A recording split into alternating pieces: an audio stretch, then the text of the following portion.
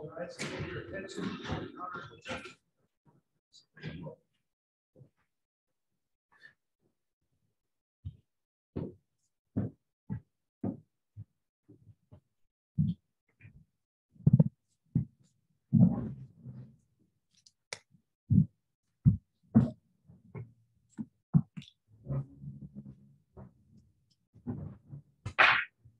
Court is now in session.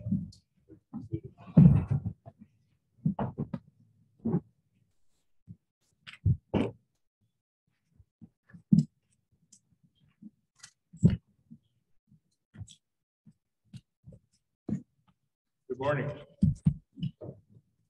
My name is Mike McGrath, and I am the Chief Justice of the Montana Supreme Court. And I'd like to take an opportunity before we begin to, first of all, thank you all for attending. This is the second argument that we've had in person since COVID crisis began. And so we're probably about as excited as counsel, maybe not, but we're not as nervous. I can assure you of that. We don't really care. Let me take an opportunity to introduce members of the court for those of you that don't know. On the far end on this side, we have our Senior Justice, Jim Rice. Then we have our Junior Justice, Jim Shea. And then we have Lori McKinnon and Justice Lori McKinnon. And then on the other end, it's Justice Beth Baker, Justice Dirk Sandifer, and Justice Ingrid Gustafson. I think speaking for the whole court, we're glad to be here. I want to thank the students and the law school and the university for putting this together. And now is the time set for the argument in LB versus United States. Our counsel ready to proceed? You are. Okay, we'll proceed.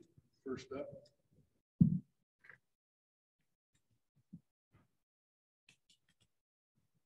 Good morning, Mr. Chief Justice, and may it please the court. My name is April Yupi Roll, and I'm honored to be here on behalf of amici supporting LB. I will speak for 10 minutes and then turn over the rest of the time to Mr. Bechtold. I want to begin by acknowledging that the facts of this case are shocking.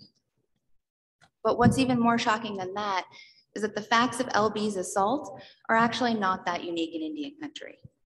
As detailed in the brief filed on behalf of 2 Montana tribes and 2 Native-led nonprofits, Native women suffer the highest rates of violence in the United States, and over half of Native women report having been victims of sexual violence. In Montana, the circumstances are just as dire. Native women suffer sexual assault at a rate 2 times higher than our non-Indian peers.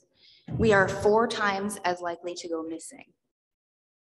In 2019, 33% of this state's active missing persons cases were made up of Native women. And I want to provide the court some context for that stat. In 2019, Native people in Montana, not just Native women, made up a total of 6.6% of the Montana population.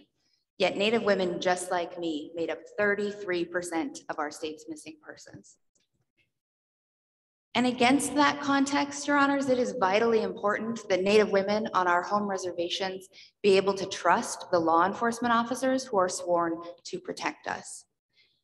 And that's particularly important here, where the United States has for over 200 years self-assumed a duty of protection over Indian tribes and has confirmed its preeminent role in public safety in Indian country.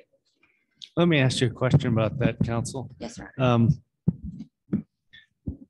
Your argument and the amicus arguments do address the particular facts in this case involving a Native American victim. What particular effect does race play into the court's analysis of the scope of duty or the employment analysis that we have to do in order to determine whether there's liability here? Thank you, Your Honor.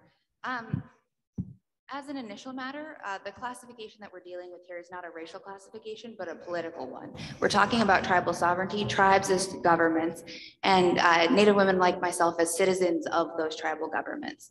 And I suppose in answer to your question, I would first draw us back to the court's consideration of a certified question in general, which is an application of the law to the facts of the case. And the facts here are that we're dealing with a Native woman on a reservation serviced by federal law enforcement. And the reason that that matters to your analysis here is because the United States has assumed a specific duty to, in the words of Congress, safeguard the lives of Native women. So that's why the amici are here to provide the specific context of Native women on reservations. Could potentially the result be different depending upon the race of the victim? Your Honor, I don't believe so. I certainly, under the framing of the certified question, no. And quite honestly, the situation on the ground now and the result that the United States is advocating for, that is the disparate result, right? That's the gap. In my mind, a modest request that amici are before this court asking you to resolve. Thank you. So I want to provide the court some additional context for this duty that I told you the United States has assumed over public safety in Indian country. The relationship between tribes in the United States is commonly referred to as the federal trust responsibility. But what that really is a modern name for something called the duty of protection. The United States as a superior sovereign took a more junior sovereign, in this case, the Cheyenne Nation, under their protection. They first memorialized that obligation in 1825 in Article 2 of their first treaty with the Cheyennes. And over the last 200 years since that treaty was signed, the United States has expanded its role in policing in Indian country and has made specific commitments to safeguard the lives of Native women.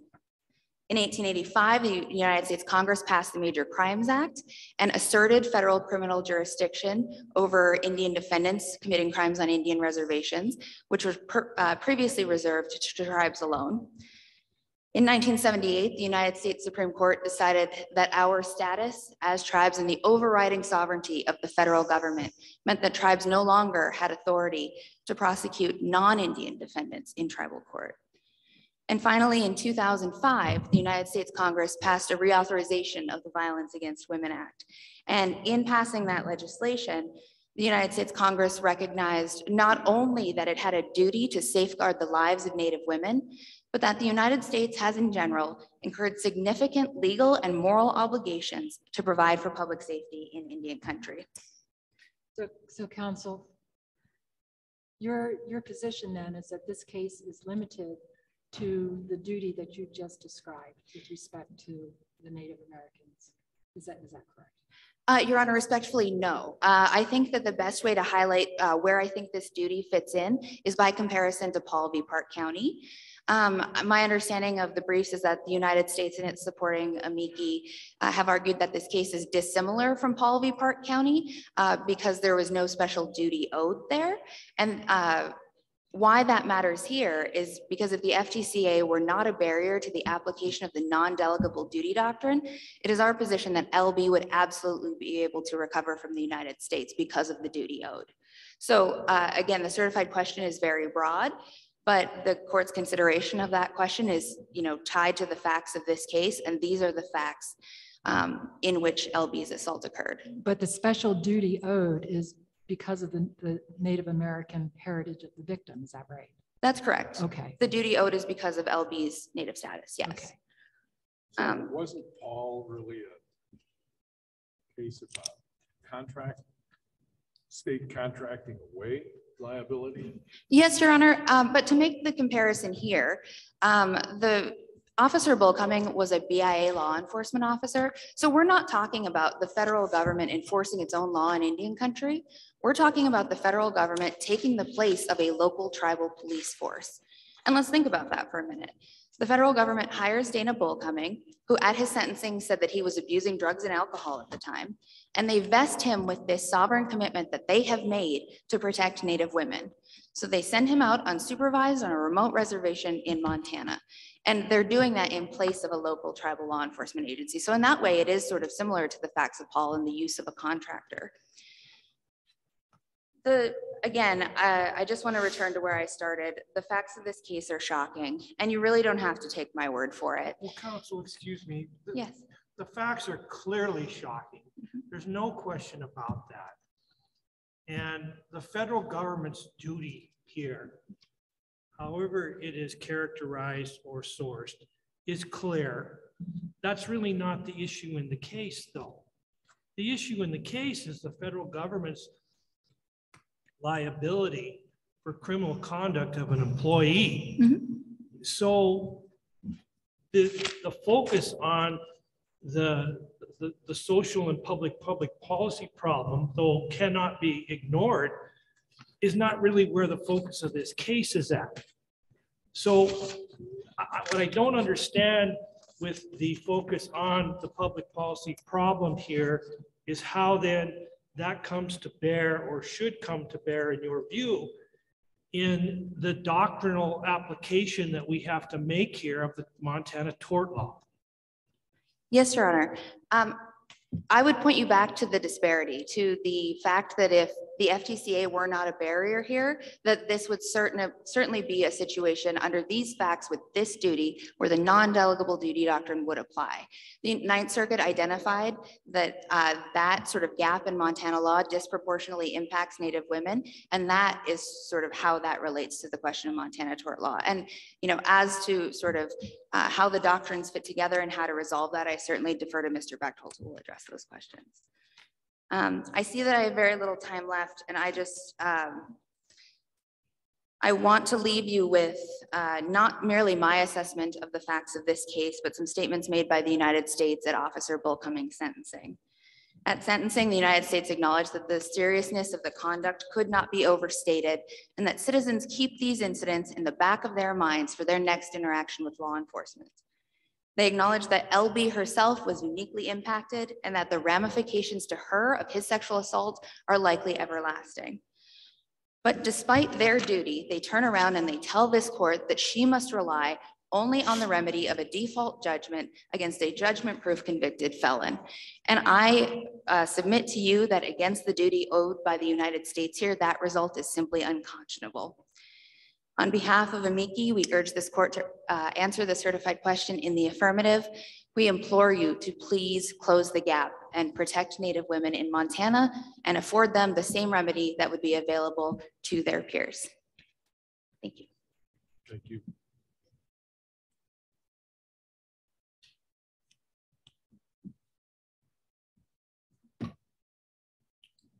Mr. Chief Justice and members of the court, I'm Tim Bechtold on behalf of LB. And I'd like to thank the University of Montana Law School for hosting us here today, and welcome the students and members of the audience here, and the members of the public here today as well.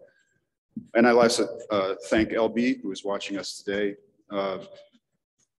to monitor how things are proceeding in her case. Justices, the Ninth Circuit has presented us with a question for a situation that arrives in a somewhat strange procedural posture.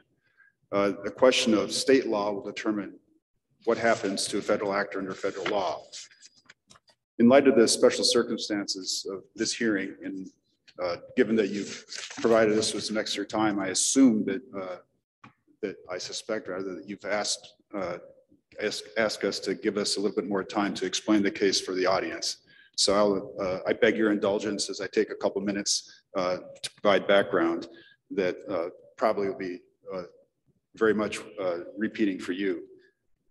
But the baseline that we're starting with is what we call sovereign immunity. And basically the federal government is not liable for anything unless it decides it's liable for it. And so the federal government has passed a law called the Federal Tort Claims Act that allows for people to sue the government when they've done something wrong, except for those situations where there's an intentional tort like assault or battery or something like that, called the intentional tort exception, where they say that for law enforcement only, for law enforcement who do assault someone, there is an option to have the federal government liable, but only when it happens during the course and scope of that federal officer's employment. And so this is where the juxtaposition of state law comes that will determine what happens to the federal law when it applies here. So under the Federal Tort Claim Act, the question is whether an intentional tort happens is determined by the law of the state, and here that's the law of Montana. So that's where obviously this court comes in. So to determine if this sexual assault that Officer Bullcoming did on LB happened during the course and scope of his employment as a BIA officer, we look to Montana law on sexual assault in scope of the course of employment.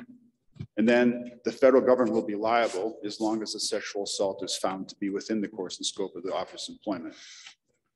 And so again, for the benefit of the members of the audience, I'll do a little background on the law regarding sexual assault in course and scope of employment in Montana law. In 1992, this court decided a case called McGuire, where an orderly in the state-owned Montana Development Center raped a mentally disabled patient. In that case, it went to the district court, and the district court applied a restatement section 214 called the non-delegable duty exception, which holds that an employer is liable for the actions of its employees when that employer is responsible to protect the others from harm. The district court held that the state was liable for the actions of the employee, the orderly, and that the state should be liable. But when that case came to this court said, well, we haven't adopted section 214 yet, that non-delegable duty exception. So we're going to leave that to the legislature. And this court said, therefore, the rape was not in the course and scope of employment, and that the orderly's employer, the state, was not liable. In dissent, however, a justice of this court stated that the ruling not to adopt section 214 was holding the interests of the state ahead of the interests of the people of the state, and suggested that this court should adopt section 214. Now, restatements of law are compilations of common law, and this court has adopted dozens, if not hundreds of them, and incorporated them into Montana law. So it would not be unusual for a court to incorporate sections of restatements. Then, in 2000. Let me interrupt you, Mr. Bechtel, because I think that's kind of where the crux of this case is at, is that, as you point out, McGuire was a case that involved conduct that was, by all accounts, outside the course and scope of the employee's employment, and therefore did not fall within the scope of liability under the general rule of respondeat superior. And then the problematic point of McGuire, I think, for your case, is that then this court did not go on to apply a non-delegable duty theory of vicarious liability outside the course and scope of employment. Now, I don't know that I agree with McGuire about that point, but the certified question is limited in scope, it seems, to because of the parameters of the Federal Tort Claim Act, to the federal liability under state tort law within the course and scope of employment. So to the extent that you're asking us to apply something that it is or tantamount to a non-delegable duty theory of liability that would apply outside the course and scope of employment, how can we do that within the framework of the certified question that's presented to us? Thank you, Justice Hanifer. I am actually not asking the court to apply section 214 to this case. What I'm asking the court to do is to rule that when an officer uses the power of the power of his position, that is the authority given to him as a law enforcement officer to sexually assault someone, that is within the course and scope of his employment, precisely because of that power imbalance between a police officer and a member of the public. So it's certainly not in his job description to go in and rape someone. And it certainly wasn't the job description of the driver in Paul to swerve around and try to make the inmates spill urine on themselves, but he did it. He used the power of his position as a driver of that van to do it. Similarly here, Officer Bullcoming used the power of his position used the authority given to him by the BIA to exert that power. And it was only because he was in uniform on duty that he had the power to do so. So, Go ahead. Well, counsel, can you speak to the fact, I mean, in McGuire also, we just, because the district court decided it based on the non-delegable duty exception, which was presented to this court, and it presupposed that the worker, Mr. Drummond in that case, was not within the course and scope of his employment. I mean, so to a certain extent, the court just made a declarative statement in McGuire that he was not, because that's the way the district court decided it, and it came up in that fashion. I mean, to a certain extent, isn't McGuire just an apposite? Because that question was just assumed rather than decided. that's exactly like Justice said. The court in McGuire didn't even really consider that application of the restatement. It was, as you say, it was assumed and not examined. So in that case, McGuire is, one of the things that we asked the court to do is re-examine McGuire in that lens and take this case through that lens as well. But So Mr. Bechtel, isn't that contrary to what you just said to me? Because that aspect of McGuire focused on a non-delegable duty theory of vicarious liability, not a respondeat superior theory limited to the course and scope of employment. So how do you jibe what you just said to Justice Shea with what you told me? What I'm asking the court to do is to first look at the big picture, which is I should say, the specific question that Justice Shea asked had to do with how this court looked at McGuire. And McGuire didn't, in McGuire, it wasn't a consideration of Section 214, it was just an assumption. What I'm asking the court to do is to look at McGuire and decide not that it, actually, what I'm asking the court to do is to put McGuire aside and look at the questions here of what determines course and scope.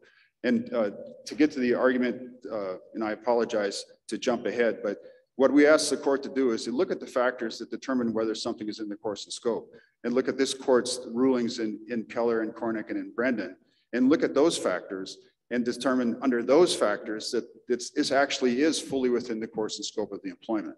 Counsel, I think, and I'm looking at a statement in McGuire from the court, which squarely addresses the issue in this case, which is when an intentional tort is committed only because of or by virtue of the employment situation, which is essentially what is happening here. I mean, that's your argument, is that the employment situation created the imbalance, and it arose within that employment situation. So, I mean, I think McGuire addressed your argument right on. And I mean, don't we have to overrule McGuire rather than if we were to accept your argument? I think that McGuire has been implicitly overruled, and I would ask the court to explicitly overrule it, because I think that modern scholarship about the sexual assaults takes into account that it is not about self-gratification. It's more about its exertion of power and domination. Can you elaborate more on that? Because I think there's a distinction that the government is making between an assault, excessive use of force versus sexual assault. And I think that's an important. It's an interesting feature that when a law enforcement officer beats someone senseless with a club or shoots them or tases them, they're liable for excessive use of force because that's an expected part of policing. And I think the argument that the amici have made convincingly is that another expected part of policing is sexual force. It's an accepted part. I mean, it's not in their job description, obviously, but it's used quite commonly to dominate people who are being policed. And for that reason, Your Honor, here is a situation where, Officer Bullcoming, he never testified or anything else. He said, the reason I'm raping you is because of sexual gratification. When Judge Cavan and Judge Waters determined that, they had no basis for it. There was nothing in the fact. And current scholarship over the issue of sexual assaults is pretty clear that sexual assault is an act of violence committed to assert power and control over a victim. As we look at the Department of Justice, the federal government's attorney, in their bulletin, The Art of Interrogating Rapists, said just that. Sexual assault is an act of violence committed to assert power and control over a victim, not for sexual gratification. So the power and control underlies excessive use of force as well as sexual assault. Exactly. There's when a cop is beating someone senseless, you know, it's same idea. It's to exert domination. Now, as I said, for 30 years. Mr. Bechtel, you said in your response there earlier that you thought that McGuire, at least a portion of it that's problematic here for you, had been implicitly overruled by us in what case? And how, could you elaborate on that? Yeah, well, I think through the application of Section 214 in Paul, Your Honor, just because you could, what Paul allowed with the adoption of Section 214, it allowed the court to sidestep those questions. So what you have a situation is when, for example, the federal court in Shepard v. Amtrak and again in Smith v. Ripley, when it considered the juxtaposition of a case where there is a rape and a question of course and scope, what the federal court in both those decisions said, look, the Montana Supreme Court has said that rape is not in the course and scope of employment, relying on McGuire, and then said, but well, that doesn't matter because we can use Section 214 to assign liability to the actor. So by what I mean is that's the way the sidestep around it is the implicit overruling. And so what I'd like the court to do is to make a clear statement that McGuire is no longer the law. And so that when Judge Christensen or Judge Morris sees that situation in federal court, they no longer will say McGuire is the law, and under McGuire, sexual assault can never be in the course and scope. Because I think that if you look at the factors that this court has described in Brendan, that if you look through it, I think it's clear that in the case of a police officer, the sexual assault is completely expected in the way that they police. The Brendan factors, if you look at them, you know, whether the act was commonly done, I think from the amica, you make it pretty clear that the sexual assault by police officers is common. So and what you're talking about, I mean, there's a difference between, I think you're sort of conflating the 214 restatement and the non-delegable duty with what you're now talking about is 229, Section 229, and the course and scope factors. And that's really what your argument is focused on. I mean, that's what this case is focused on, is those factors under restatement Section 229 and not the whole non-delegable duty issue, isn't it? You're absolutely correct, Your Honor. That's exactly what it's about.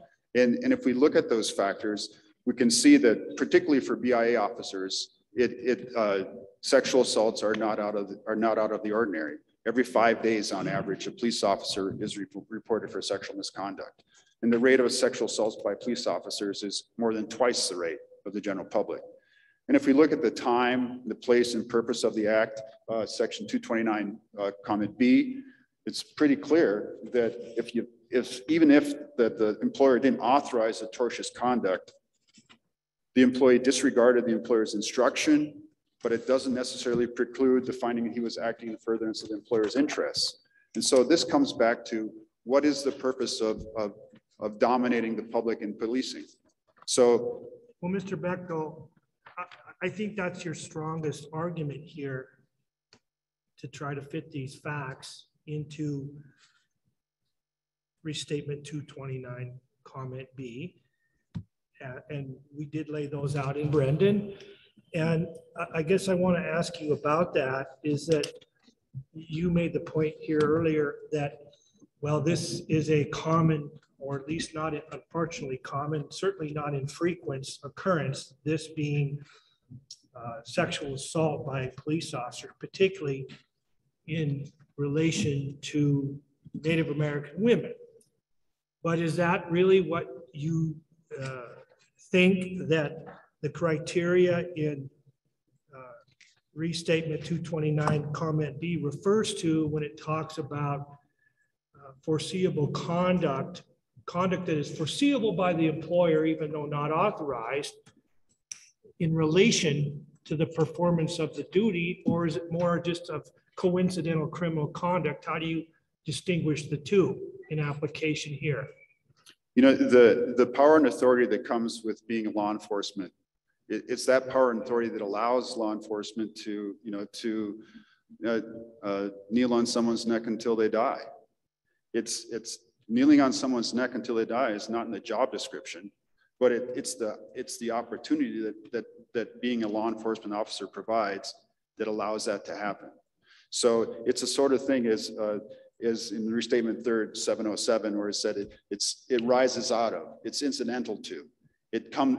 But for that opportunity, it would never have the opportunity to occur. But couldn't that then be more broadly applied to any situation where there's a power imbalance that results in tortious, in this case, criminal conduct committed by the employee who against a third-party victim who's on the downside of the power imbalance? Doesn't that expansively open up liability here way beyond where the state of the law sits at the moment? No, I don't think it does, Your Honor, because where the state of the law sits now is that whenever I guess what we're asking to do, the state of the law that we're asking the court to look at is specific to sexual assaults. And because the facts surrounding sexual assaults are so horrendous, it doesn't come up that often. And it doesn't come up as often as the counties and the league stated in their brief that the sky is falling. It's not. The purpose of making the employer liable is simply to reduce tortious conduct. Ever since in the state, as soon as Paul passed, as soon as Paul became law, it's resulted in better hiring practice, better supervision practices, and frankly, better safety for all citizens, except on the reservation, because they're not policed by state officers. Counsel, it seems to me, though, that part of what you're talking about, particularly if we're going to continue to apply the restatement and the foreseeability aspects of it, is at the end of the day, I mean, this was presented to the federal district court on cross motions for summary judgment. It seems to me like a lot of the argument here is, I mean, there are facts that have to be fleshed out, which would mean it wouldn't be appropriate for summary judgment to either side. No, Your Honor, I don't think that's true. In the federal tort claim, that the judge is the fact finder, and the judge here, Judge Kavanaugh, has already determined in his factual finding that as a matter of fact, that when Officer Bullcoming raped LB, there was no way that could benefit the BIA. But that was within the context of findings and recommendations for summary judgment and whether it should be granted to the plaintiff or the defendant. What I'm talking about is, I mean, that's presupposing undisputed facts. And in this instance, isn't this something when you're talking about particularly sexual assault and whether it's being used commonly and certainly whether it's foreseeable under the criteria of the restatement? I mean, those seem to be things you're talking about. Its commonality. Isn't that inherently a fact issue that is not susceptible to summary disposition?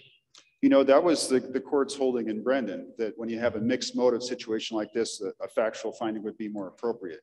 But I think what the situation here is, but when you're dealing with a rape, it's very important that the judges, whatever judge is considering it, try not to get in the head of a rapist and try to figure out how it happened or why it happened. What was the factual record at summary judgment? What was the basis for that factual determination? That was Judge Cavan's determination based on his own opinion. There was no record of anything there was no record before the court why the rape was committed. But doesn't that go back then to my question? If there's no record developed, how can there be undisputed facts that just axiomatically decide that it was not within the course and scope, or on the flip side, that it was within the course and scope? See, I guess what the reason that a situation like this can never be subject to a factual inquiry of that nature is simply because of the inherent nature of sexual assaults and trying to figure out why it happened. So does the police officer say, I did it because, I wanted to have sex. But this isn't a situation where a police officer broke into someone's house and raped them on, as a crime without being a police officer. This is a situation where he was a police officer using his office as a policeman to negotiate essentially a rape in return for not being arrested. And so what we're asking the court to do is to avoid making that factual determination and decide as per se, as a matter of law, when a police officer uses the power of his position to coerce a rape or to commit a rape, that the employer is liable, and not get into that factual quagmire and make a determination as a point of law. Without considering the status of indigenous women and the Native American population. This is an across-the-board declaration that you want the court to make. I think that, yes, I think it's a point that should be made under a point of Montana law, that whenever a police officer uses the power of his position to sexually assault someone, that under Montana law, his employer should be liable. So let me ask you on that note, since it comes down to state law, how do we deal with the fact that our state law 29305 subsection 6B makes state and local governments not liable for criminal actions of their agents? Except to the extent that interacts with the non-delegable duty doctrine, Your Honor. So it doesn't answer the course and scope question. No, I don't think it does. I think the different question here is whenever the state law about liability for state employees deals, obviously it's meant to deal primarily with negligent acts, and then in the way that the courts have interpreted that for the application of Section 214 is to add that liability to the state actor for those common carriers and state actors where Section 214 applies. So as I said, it's sort of a workaround that the court has developed since McGuire and Paul to allow liability for those tortious acts, those intentional tortious acts. And I see I'd like to reserve some time for a rebuttal, so I will hold my time until then. Thank you, counsel. Mr. Tarkin, welcome to the Montana Supreme Court. Thank you, Your Honor. Tim Tarka of the District of Montana on behalf of the United States. I intend to share about 10 minutes of my time with the League of Cities and Counties and the Montana Association of Counties, and I'll keep track of my time. The reason, I want to begin with a certified question. The reason why the United States proposed an alternative to the question presented in this court, whether it is the phrasing that we used or the phrasing that the appellants use at page 5 of their reply brief, is to make sure that the question that this court answers reflects the United States Supreme Court's holding in United States versus Olson, that the scope of the United States waiver of sovereign immunity under the Federal Tort Claims Act depends on state law liability with respect to private entities, not uniquely governmental liability. And the Ninth Circuit, applying that law in this very context, in a case called Zulu versus Powell, determined that whether the existence or absence of an exception or unique liability with respect to state law enforcement officers is not the right question for addressing the Federal Tort Claims Act, and instead looked at the law law as it applies to private entities. And rejected the application of the Mary M case in California, which appellants rely on in their opening brief here. And appellants in their reply really don't dispute that the question is one that must relate to private actors in order to fall under the application for the Federal Tort Claims Act. They do propose rephrasing the question as we presented it. The United States has no problem with appellant's phrasing or any other phrasing that this court might choose with respect to the question, so long as the answer addresses state liability as it applies to private actors. So counsel, can you address then the argument that a Native American victim is treated differently based on whether she's raped by someone who is employed by the state versus the United States? We absolutely believe that there is no dichotomy with respect to that issue. That appellants assert that there would be different law with respect to in this case with respect to whether or not this was a state situation or a private or the federal situation. But even, and I will let, I know Amiki addressed that significantly, the application of Paul, and I'll leave that to her to discuss. But even if you took the assumption that 214, the non-delegable duty applied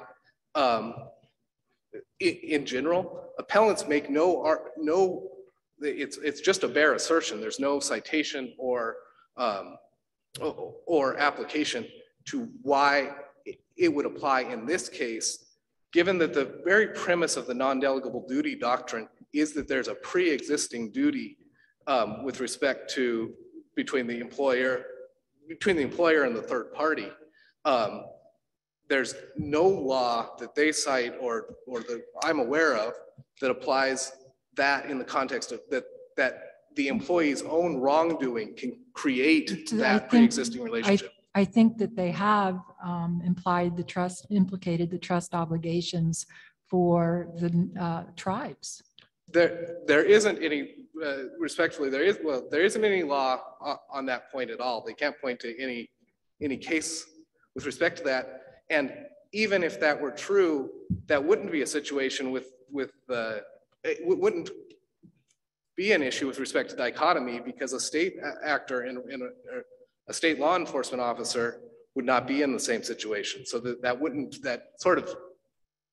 doesn't jive with their argument with respect to there being a dichotomy here.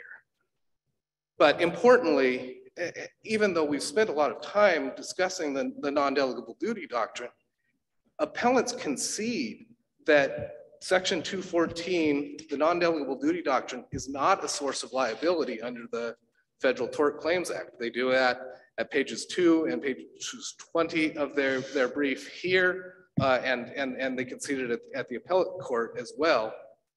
The non-delegable duty, the question of the Federal Tort Claims Act is scope of employment. And the non-delegable duty doctrine applies outside of, and this is how that law was applied in McGuire. And I do want to address Justice Shea's question. The McGuire court expressly did go through the analysis to determine whether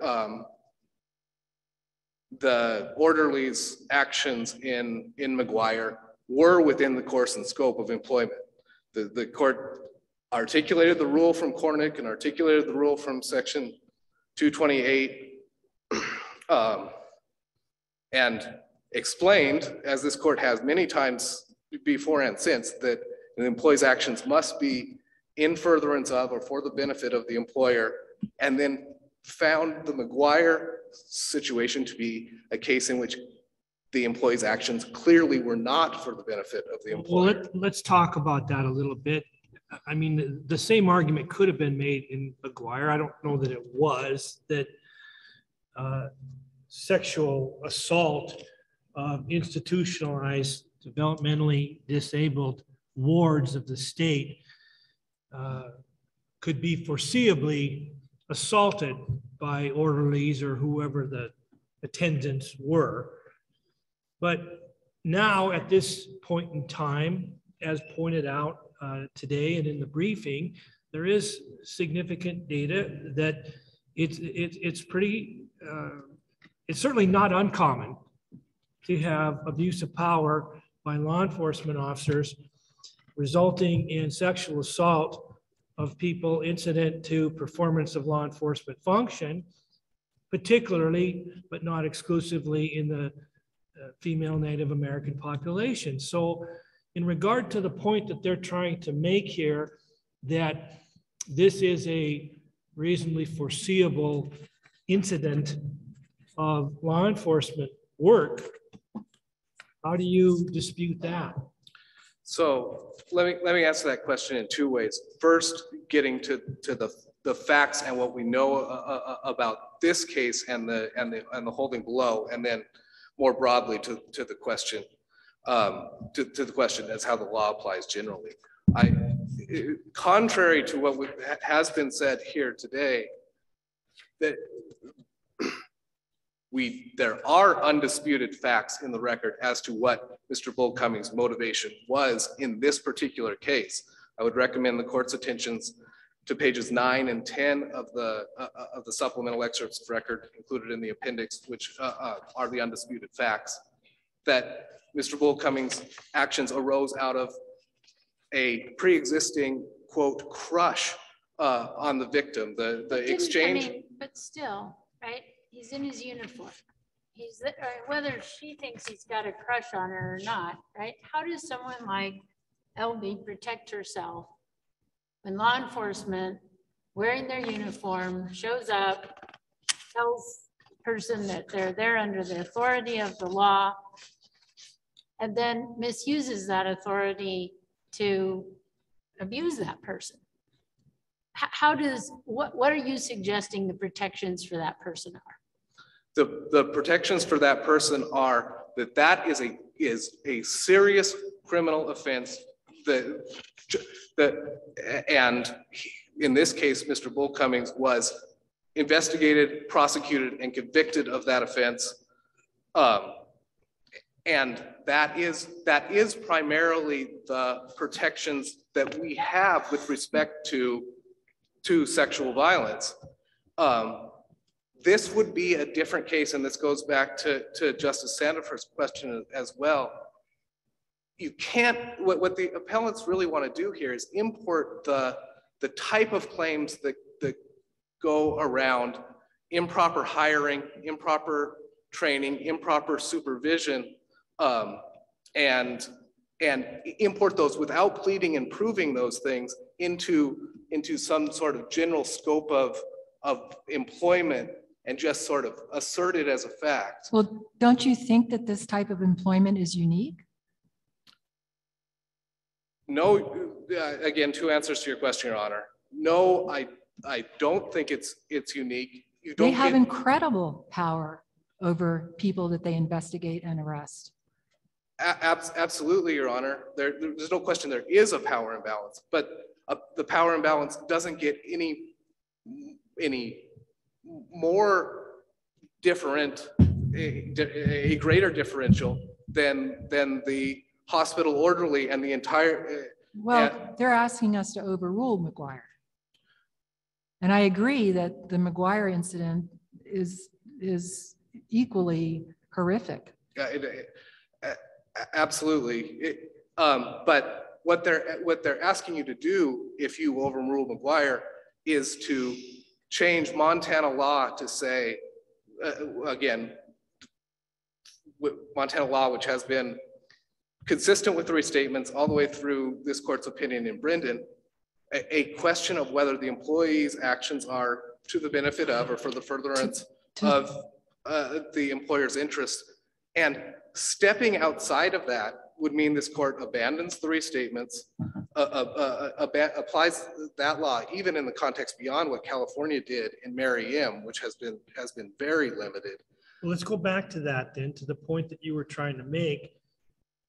in regard to Brendan and its discussion and application of the restatement about that in this particular case, the facts are in part anyway, that this police officer had some personal sexual interest in this victim. That's the case, but it's also an undisputed fact in this case that he's in her home in an official capacity investigating a DUI call. Essentially, he finds her in an apparent state where she's at least been using alcohol and tells her that we're going to have to do something about this. Now, that could mean that as she perceived it, that he wants to try to leverage this to have sex with her, and or it could mean also, and they're not necessarily mutually exclusive, that he needs to do something in his capacity to enforce the law because there's some indication that his report of her being intoxicated is accurate. So doesn't that, or how does that not fall perhaps ambiguously factually into this mixed motive scenario that we found present in Brendan, and at least raises a question of fact as to whether or not this criminal conduct could be within the course and scope of employment?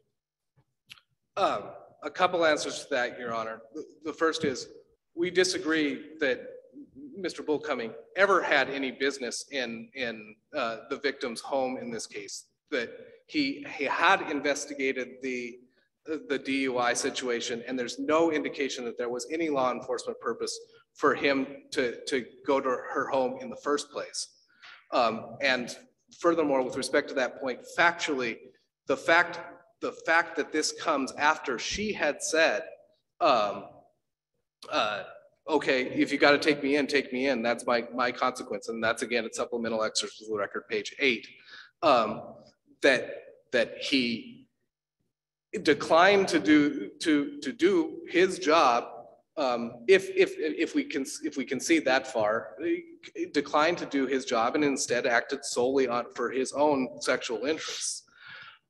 So, and the other point that I want to make on that is, but there's no factual basis in the facts that are stipulated or presented to us in the question that he went there for any purpose other than initially in furtherance of his law enforcement duties. Isn't that correct?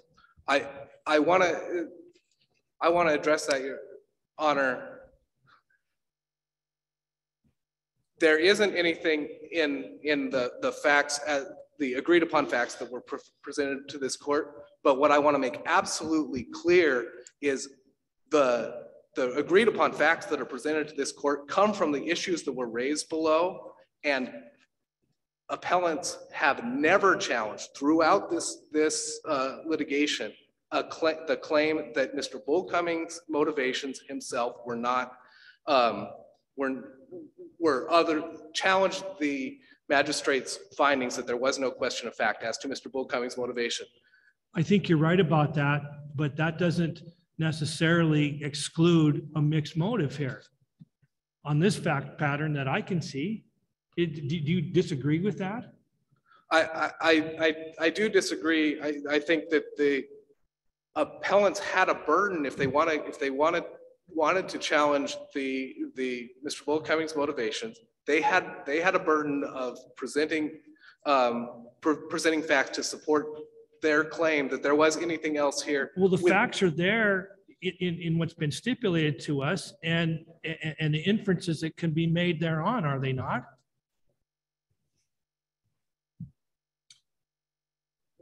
No, Your Honor. About that he's there for a law enforcement purpose, at least in part. Again, those facts weren't developed because that argument had never been made. Let me go back to a basic question. Further in the weeds on this. Back to the Federal Tort Claims Act.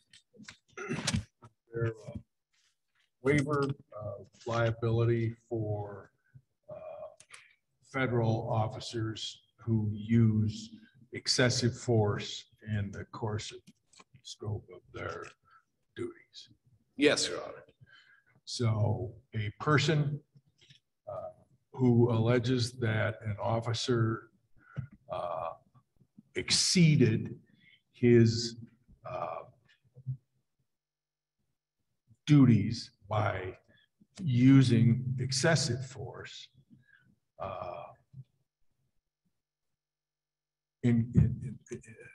imposes a liability on his federal employer. Yeah, well, yes, Your Honor. The test is exactly the same. The test is the employee asking, course and scope, but is the employee acting with conduct arising out of and in furtherance of his work for the employer? And so if you go back, let me just finish it. So if you go back to the discussion we're having here, as Justice Gustafson said, he's wearing his uniform. He's responded with a police vehicle. Presumably he's has a weapon and all the attachments that you would have because he is on duty. No question about that. So what this boils down to is the same question you would have under the excessive use of force, because arguably that's what this is. There'd still be liability. Well, if you argue acting in the course and scope. If the actions are in furtherance of and for the benefit of the employer. And so here I want to turn back to Brendan, and I think it also addresses Justice Sandifer's question, which is what the court explained in Brendan based on that restatement 22. The court quoted in full the restatement passage that said, now a simple assault arising out of something like a debt collection could be in the course and scope of employment, but it would not be if that action is done with such violence that it is no longer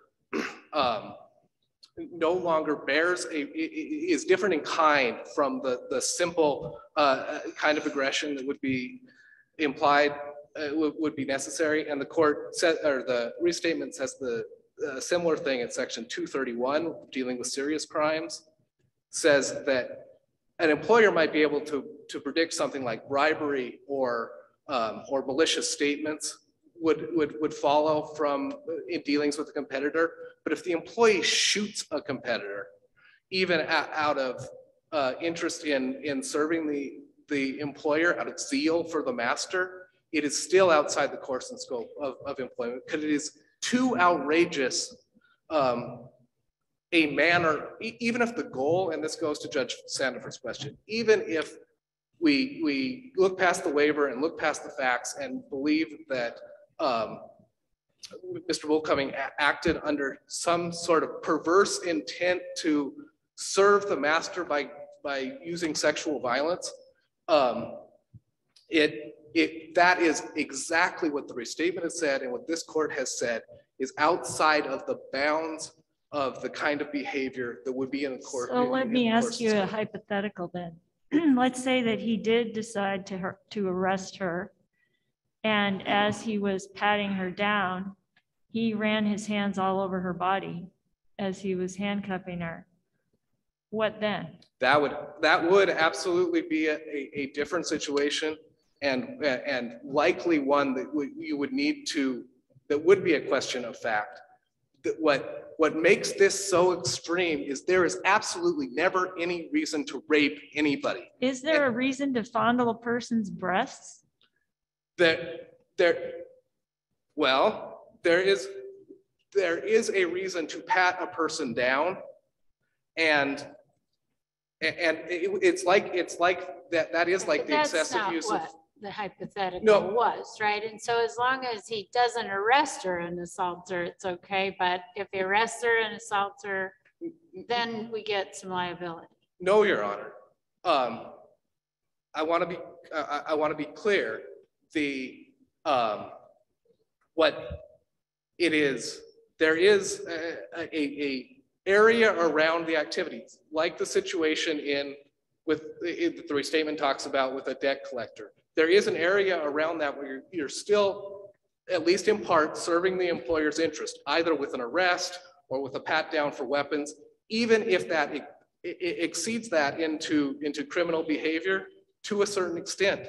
But rape is absolutely outrageous. There is no reason to do that, and no reason this court has to recognize that kind of serious criminal behavior is anywhere close to behavior. I want to answer your question, and then I want to let. I guess, counsel, that doesn't reflect the developments in society that have been brought out by the victim, respecting the abuse of power and that relationship, and the developments and the need to hold that excessive use of force, that poor judgment in the scope of duty to hold the government accountable. I disagree, Your Honor. I believe there's still never any reason that this kind of activity is anywhere near the course and scope, even if he believed. But it's about the power imbalance. It's about the police when they had George Floyd on the ground and were abusing their power. The same imbalance occurs here. And the second question I have is, why isn't that something that should be submitted to a trier of fact? The answer to the question with respect to the trier of fact is to do that, the court would have to change its law and find that the employee is acting outside of the course and scope, despite it not being incidental to or not being motivated by the employer. And I really do want to give the amici some time. Thank you, Your Honor. Thanks. Thank you, counsel.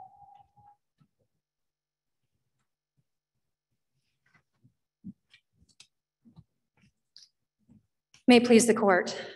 My name is Natasha Jones. I'm from Boone Carlberg, and it's my privilege to stand before you as a friend of the court today on behalf of the Montana League of Cities and Towns and the Montana Association of Counties, whose members in our state employ the majority of the sworn law enforcement officers that serve our cities, towns, and communities, serve and protect them. I have a limited amount of time, so I want to jump right in to address some of the questions that's been raised. First, Justice McKinnon, to your question, there already exists right now a method of direct liability against a department to the extent they are negligent in the hiring, training, or supervision of their officers. So to the extent there needs to be reform in the policies and practices of the departments, that already exists in the law. What is being forwarded here is that if a department is doing everything right, following the already burdensome hiring process and training processes and supervision processes, still a criminal can work his way into a system because criminals look for opportunities and they can engage in intentional, violent criminal conduct. This is not unique to law enforcement. Counsel, do we know from the record that the BIA in this case, or the government, did everything right in hiring Mr. Bullcoming? What we know is that there is no allegations of any negligence on the part of the agency that have been made and presented to this court as of record about the hiring, training, and supervision of the officer. Those are not allegations present here. But it's presented to us as a certified question. And if it's, I mean, we can reformulate the certified question however we want. I mean, the question seems to be asking for a declaration, yes or no. I mean, can it be fact dependent? It can't, and here's why. Because you have to set direct liability aside. The question here is vicarious liability for an intentional, violent criminal act. But if the department is aware, I mean, let's just say this is I mean, if they're aware that they've got a sexual predator, and I'm not saying they do or they don't, yep, because we don't have a factual record. if they hire a sexual predator, whether there was negligence at the inception of the hiring and training and what have you, but they're aware of conduct that would alert them and they put him out on the streets. I mean, isn't that something that could constitute some liability? And if the record is developed in such that, I mean, you're giving him the motive, means, and opportunity, or certainly the means and opportunity to commit this crime. And that path already exists in the law and requires nothing from you. What is being asked of you is to change the law to create a strict liability, vicarious liability for an innocent agency when their officer engages in intentional criminal conduct. That is the question before you. And again, that's what I'm saying. That goes to my point about reformulating the certified question, that there could be circumstances where, depending on the foreseeability or the knowledge of the department, and they continue to put somebody out there on the streets, that could be construed as being within the course and scope of their duty if they're putting somebody out there who is a sexual predator like Mr. Bullcoming was. Yeah, so I'm going to quarrel with you a bit on the last statement that you made, right? So if you acknowledge that there's a pattern in practice, yes, but rape is never an expected authorized use of force, never. Never. And that's what's being asked here is that because it can happen, then what we must do as agencies and communities is ensure that behavior because they do not believe the remedy is adequate. That is a legislative consideration, not for this court based on these facts. This power imbalance, it exists everywhere. It is the path to which a criminal obtains access to his victims. And it happens for teachers, for clergy, for coaches, for Boy Scout leaders, for judges and politicians. This power differential exists everywhere, and criminals can hide their inner intentions in order to provide access for themselves to victims. What that means is that you can be doing everything right in the training, in the screening, in the hiring, in the supervision. And criminals can find their way because they are looking for access. So to your question, what puts you in the home is a pretext. That is a pretext. It is the same argument that has been made for Boy Scout leaders and teachers. And to say that in the absence of any notice that we should be strictly liable, the community should be strictly liable when an officer crosses the line from law-abiding officer sworn to protect and serve to criminal, that we should ensure and pay for that behavior. But I don't think, and I'm certainly not suggesting that in the absence of notice. I'm talking about why shouldn't there be a liability when there is notice? That path already exists in the law and requires no certified question from the Ninth Circuit. So isn't that something that then the answer to the question is potentially rather than a yes or a no? I don't, because we don't know what Mr. Bullcoming's history was. I disagree with that because rape is never within the course and scope. And if I may have just finish this. Rape never arises out of or is committed in the prosecution of law enforcement duties. It never serves the interest. Rape, Justice Sanford, rape never has a mixed or dual motive. Never. I didn't suggest that it did. I said what his motive was in being there and then what facilitated this. That's the question of fact that I was pressing.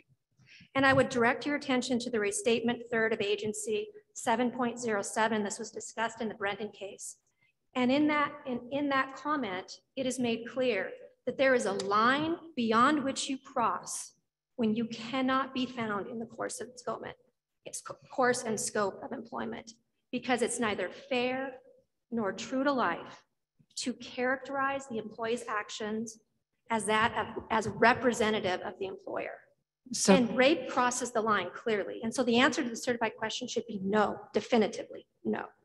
So the remedy would be against the government for negligent hiring because perhaps there had been a history of sexual offenses committed by Bullcoming.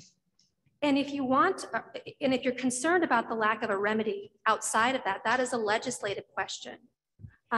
Recently, our legislator passed House Bill 92 that created a system of compensation for individuals who had been convicted of felony crimes and imprisoned and then later exonerated. Our legislators determined that there needed to be a remedy in that scenario, and they passed a law. And here, we are asking that you follow the wisdom of McGuire, because the policy considerations, if you open this door, are significant and real. They will harm our communities, and they will harm the provision of law enforcement's essential duties to serve and protect in their communities. That is a uniquely legislative endeavor. And the idea that— You've made your point. Yeah, thank you. Appreciate your time. Mr. Bechtold. Thank you, Your Honor. As both the counties and the government have claimed that there's never a reason to rape anyone. I think that the scholarship has clearly showed that there's often reasons to rape people. In fact, the Department of Justice's own experts say that the reason to rape is to assert power. That's why there's rape going on. That's the reason to rape. So here, the hope for a legislative remedy is this is something that LB has been waiting 6 years for a legislative remedy from the federal government, and she's not going to get it. There is no negligent hiring in the federal system. That's not a claim. So where are we going to go? What the Ninth Circuit's found was a dichotomy. We didn't find the dichotomy. The Ninth Circuit did. They said this is not just our argument. The Ninth Circuit has expressly addressed this question about law enforcement. They said, look, there is a gap. Here's your chance to fix it. Now, the question is formulated by the Ninth Circuit. It's not subject to a factual inquiry. Certainly, this court can reformulate the question, but the question itself is not subject to a factual inquiry. So the power imbalance exists everywhere, but only people who are policed by federal law enforcement are subject to the gap.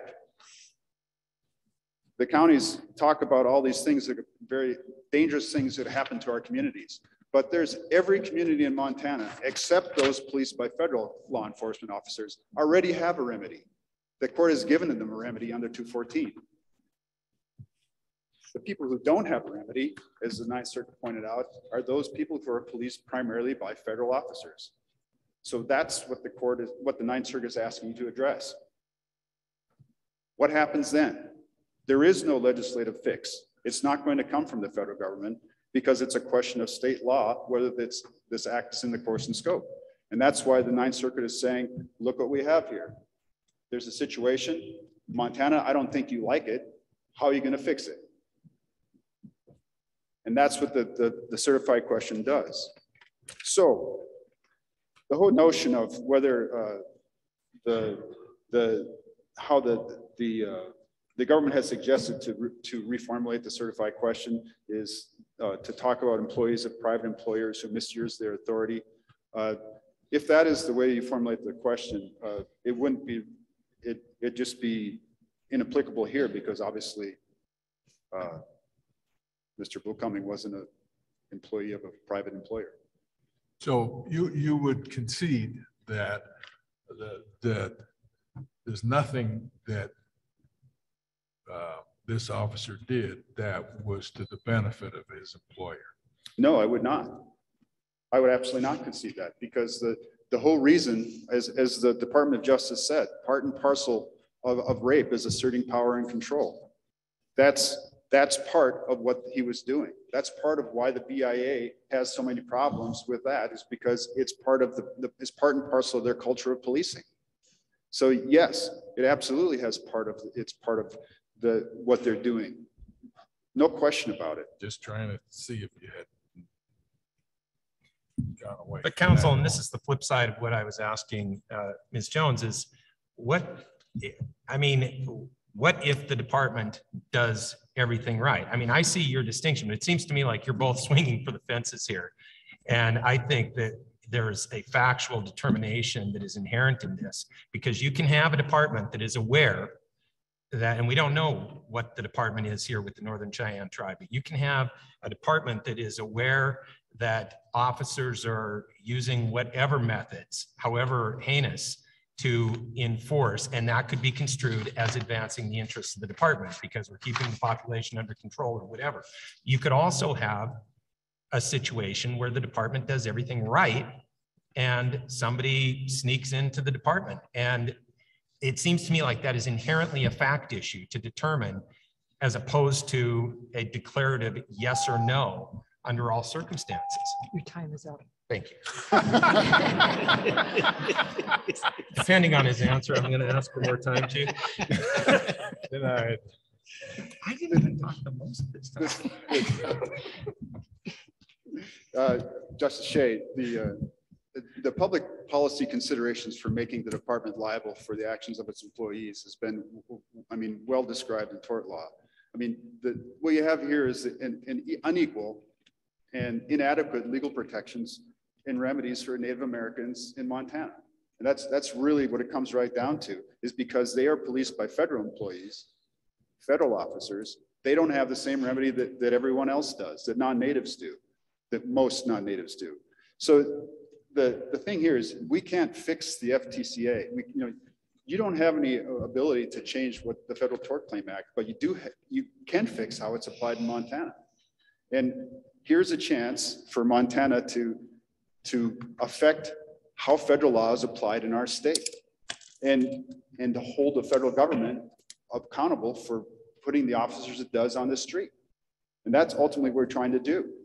So when the Ninth Circuit says, here is the question that we want you to answer, they've formulated what they describe. It's clear to me that they think that there is a use of his authority to rape someone in the way they formulated their question. So it goes without saying that, well, what happens next? If they use the authority of their law enforcement position to sexually assault someone, why not hold the federal government liable, because the federal government is the one who put them on the street? Thank you. Thank you all. Counsel. This concludes the argument in this matter. And I want to take the opportunity to thank students at the University of Montana, particularly the Law Review, for helping put this on and providing an introduction. And I want to thank the law school for giving us free parking. The opportunity to be here. We hope. And thank you all for attending. We will take this matter under advisement and issue an opinion in due course.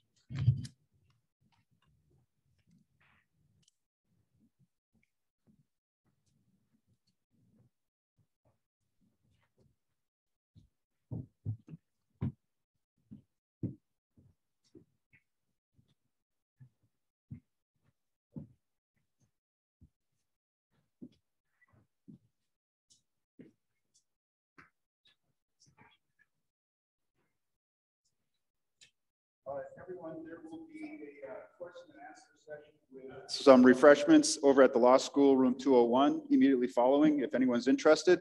The attorneys will be there, other parties will be there. We're happy to entertain any discussion about the case. Happening right now at the law school, room 201.